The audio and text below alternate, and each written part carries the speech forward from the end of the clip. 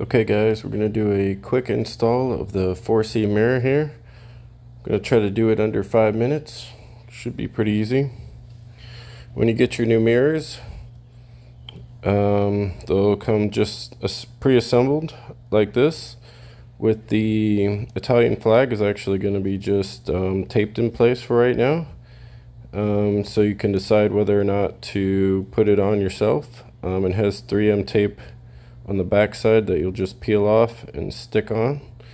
We got our caps here that you can pry off and snap back into place.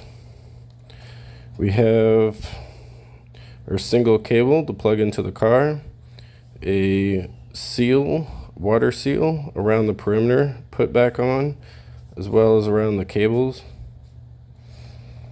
and that's the same for both units. So let's get into it. First, we're going to take the mirror, pry it sideways, and you'll see a little divot right here on the end. You can stick a tool in there or pry it off with your hands. They're usually not that difficult to pry off. Once you get that guy off, we have our cable inside here with a little clip. Press down on that and remove that guy.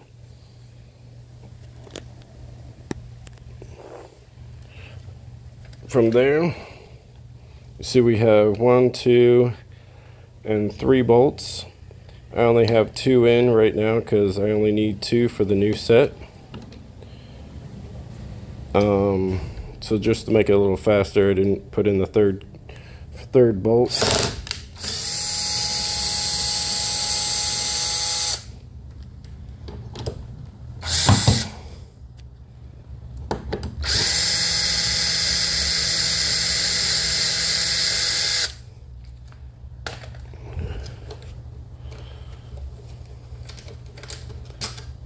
Once you get all 3 bolts loose,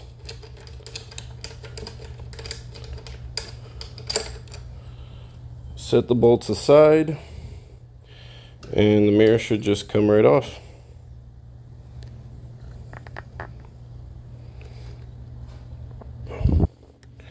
Now to install the new mirror, same operation.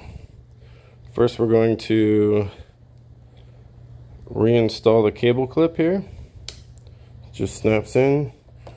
Push the new connector back into the hole so it doesn't get in the way, and you can kind of find a little spot in there where it kind of sits in place.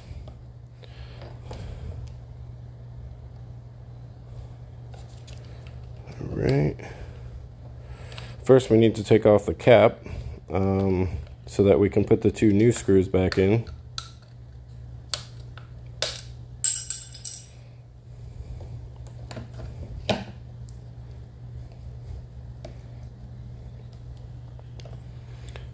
So once you got the new cap in place,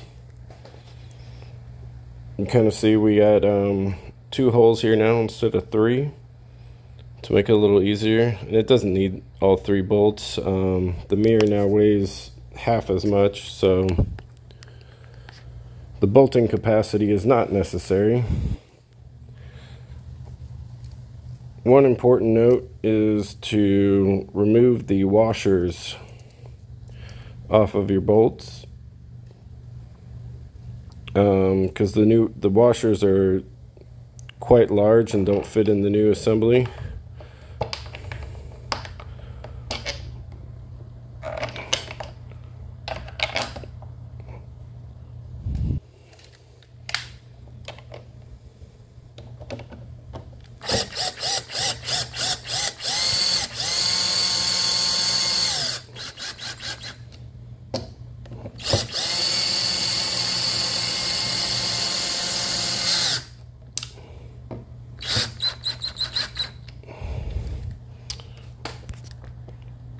Now remember, when tightening these bolts down here, I would not over tighten them.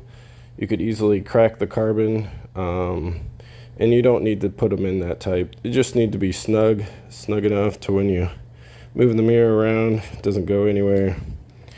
They don't need to over tighten them. You don't want to break your new mirrors, so they don't need that much pressure to keep in place. Now you just take your cap, put your cap back in.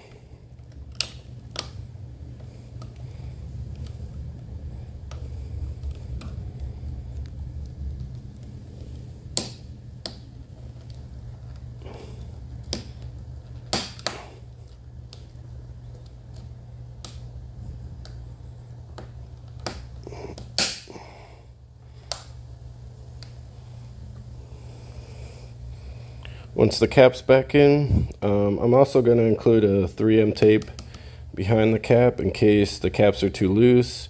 Some of them are really tight, some of them are more on the loose side, and it's just very hard to control from mirror to mirror. More importantly, they need to fit properly.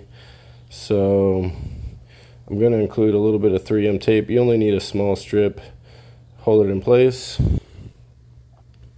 And from there, you can decide whether or not you want the Italian flag. You can take it on, take it off, and that's it. We are complete.